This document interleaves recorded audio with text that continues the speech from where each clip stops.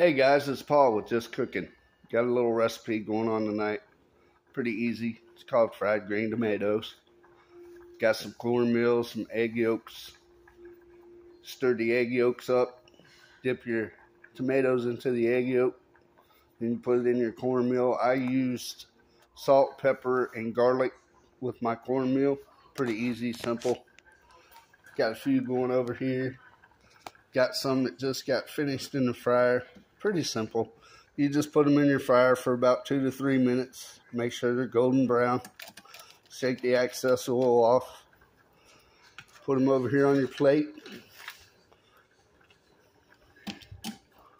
There you go, guys. Pretty simple, man.